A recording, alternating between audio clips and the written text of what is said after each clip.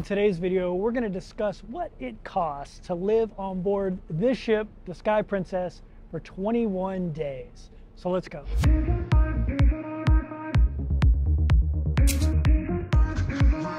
What is going on, YouTube? Greetings from the beautiful Sky Princess. I'm sitting here in the atrium area. I always call it the atrium area. I know that's not the correct name, but I always forget what it's called. And you guys yell at me and say, that's not the atrium. You tell me what it is, and then I forget. So I'm just gonna go with atrium today, even though I know it's not the atrium, but there are lots of people down there getting coffee. I'm enjoying my butter pecan latte this morning. Normally it would be about $5 because I always get a double shot of espresso. But since I got the coffee package, it's a little bit cheaper. And that's what we're gonna talk about today.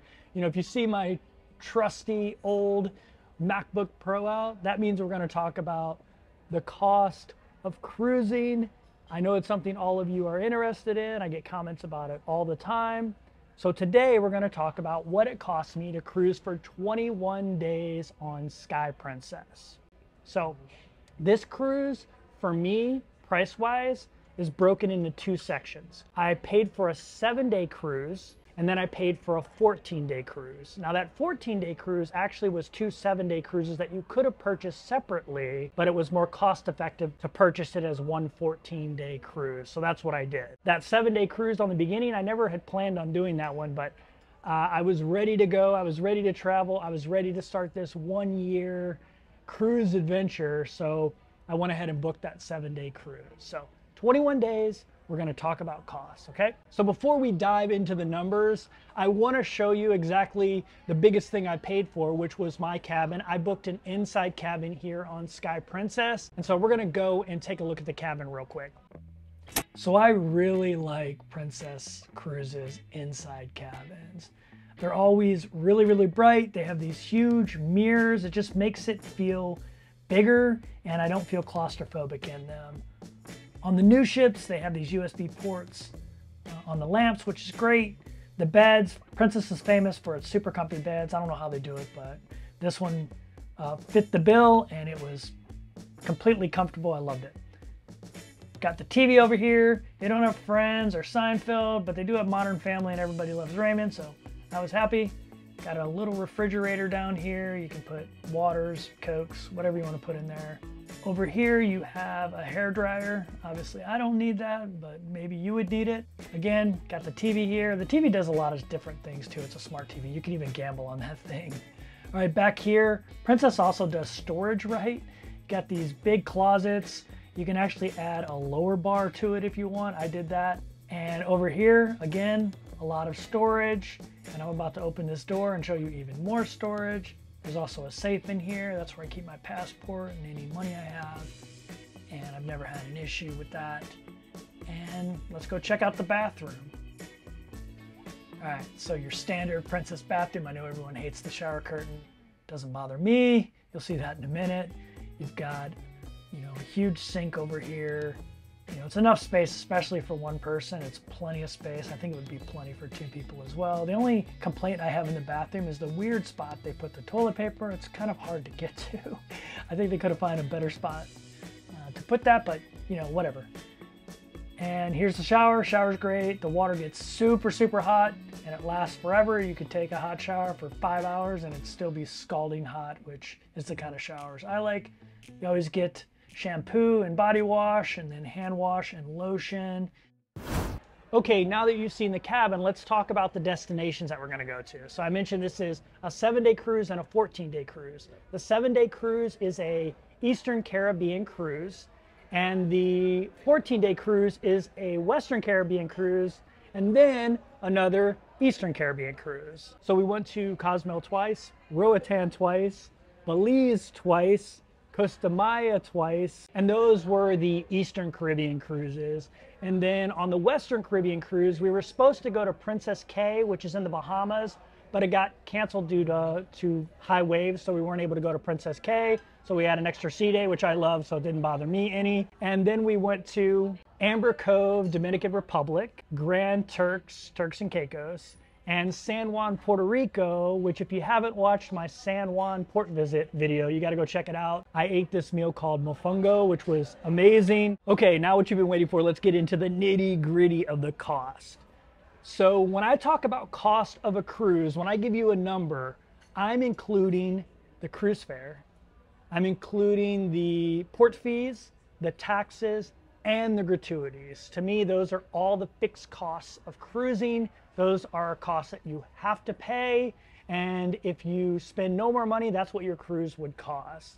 So I'm going to give you that number for this first 7-day cruise. It was $775 for the cruise. I'll put up my receipt. You'll see that it was 600 and something, but that doesn't include gratuities. I paid gratuities separately. Now that cost included some onboard credit that I got. I got $125. How did I get that credit?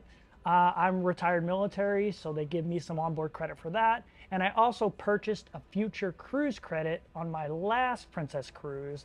And so I was able to get $25 because I had that future cruise credit. And that $100 is deducted from the cost of your cruise when you book it, and they throw in some onboard credit. All right, so the 14-day cruise, what did that cost? So all total on that cruise, it was $1,514. And again, that includes cruise fare, taxes, port fees, and gratuities. You'll see the receipt here. It's under that price. That's because gratuities aren't included. But I did pay the gratuities before I got on board the ship. On this cruise, I received 450 onboard credit. I got $250 for being retired military. 14 days and above, they give you $250. It's a great benefit. But you can also get that same $250 benefit if you own 100 shares of Carnival Cruise Line stock. You can get, it's very similar to the military credit that you get. And if you are military and you own the stock, you get double. So if I had owned the stock when I did this cruise, I would have got 500 onboard credit plus an extra 200. Now that $200 credit, because you'll see it's 450. I mentioned I got 450 onboard credit, 250 for being in the military. I got another 200 because they had a special promotion at the time. You book a cruise, you get $200 onboard credit. So that's where that came from. There's always some kind of promotion like that. Currently it's $100. So if you book a cruise right now, even if you have nothing else, you'll get that $100 onboard credit. Okay, so total for 21 days, the cruise price, taxes, port fees, and gratuities was $2,289, which is about $109 a night. Don't forget, that included a total of $575 onboard credit. So if you subtract that, it's even less, but I won't do that. Let's just say all-in cost, not factoring in the onboard credit, $109 a day. Okay, I know what you're gonna say, but what about the other costs, the hidden costs on a cruise that drives up the price of the cruise? So this is all discretionary spending. You can just spend what I spent and you don't have to spend anything else, and you'll have an amazing trip. You'll go to all kinds of great destinations. You will have room service every day. You'll get to eat great food on the ship, in the dining rooms, in the buffet, in the specialty dining that is free, like Alfredo's Pizza and the International Cafe, things like that. But some people like little extra things added onto their cruise, and so I'm going to talk about what I added. On Princess, they have all these packages like Princess Premier and all this stuff, and they just bundle everything together. But the primary cost saver in those kind of packages is alcohol, and I don't really drink that much alcohol. I did have a couple of drinks on this cruise, but not enough to justify getting something with an alcohol package. So I don't normally get those add-on packages. They might make financial sense for you, but they just don't make a lot of financial sense for me. I know that's going to be a question people ask me, is about the alcoholic beverages, because that's what a lot of people like to do on the cruise ship. But like I mentioned, I'm going to tell you what I spent. So let's talk about that. So the first item, the most expensive item for me, was internet. For 21 days, the internet cost me $314, so about $14, $15 a day. That's pretty pricey. I only got the one device internet. It's easy enough to switch, you know, when I'm using my computer, when I'm using my phone, to switch devices for that. The second big expense for me, if you've been watching my channel, it will be no surprise, is fufu coffee. So every morning I get up and I have myself a butter pecan latte or a cookie dough latte or something like that. And those are a little bit more expensive on here. They're $3 to $5 depending on what you add to them. So about the price of a Starbucks, but you can buy packages that cut that cost down to about $2 a drink. So that's what I do. So I bought 2 coffee packages on here because I was on 21 days. Each coffee package gets me 15 specialty drinks. They were $32 a piece, so $64 total for 21 days of foo-foo coffee. So for me, that's a bargain. For you, might not make sense. If you drink regular coffee, you can get an unlimited amount of black coffee and add sugar and cream to it anywhere on the ship, and it's free. Okay, so I did drink 4 alcoholic beverages on board and 2 Diet Cokes. If you're watching my live stream, you saw me drink those 2 Diet Cokes. I normally don't drink that on here. I just drink the tea and the lemonade. So drinks are pretty affordable for me. So total for those 2 Diet Cokes, which were a little bit over $1 a piece, and the 4 drinks I had, which ranged in price from $6 to $10, beers around $6, cocktails $8 to $10, actually $7 to $10. I had 4 of those on the entire cruise, so my total cost was $35 for those kind of specialty drinks. You're seeing now that an alcohol package wouldn't make a lot of sense for me. Lastly, I did 4 excursions. So excursions are tours that you pay for. I did 2 snorkeling and 2 food and walking type city tours. The total cost for all 4 of those was $185. Usually the city walking tours are somewhere between $30 and $60. The snorkeling, $50 to $80, depending on how long it is. Pretty affordable. If you wanted to just walk off the ship and snorkel, you could probably do that. It'd be a little bit more challenging, so I just took the tours. In Grand Turks though, in Grand Turks you just walk off the ship and you'll have amazing snorkeling. The water's crystal clear blue. You can rent snorkeling gear there for like $5, $10. So all of these extra expenses I had were $606 total. But if you remember, I have $575 on board credit, and that stuff can be applied to all those things I just talked about.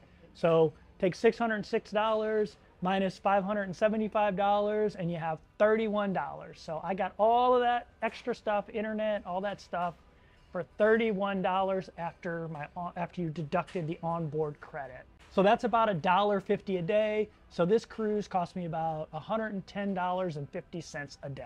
I do want to say one thing about the internet. So I'm moving up the ranks on Princess Cruise. You actually move up pretty fast as a solo cruiser. I'll actually be the highest rank. I say rank because I was in the military. I'll be the highest status for Princess after my cruise in April, and that'll be great. But after this cruise, I actually move up to platinum status, which is the 2nd highest status. And one of the benefits you get is 50% off internet. So that $300 internet cost would have been about $150. So about, $7 a day. So it would have been much cheaper. And I'm excited to get to platinum because that means my next cruise, which will be on Caribbean Princess, I will get 50% off on internet. And I'm on that ship for a month.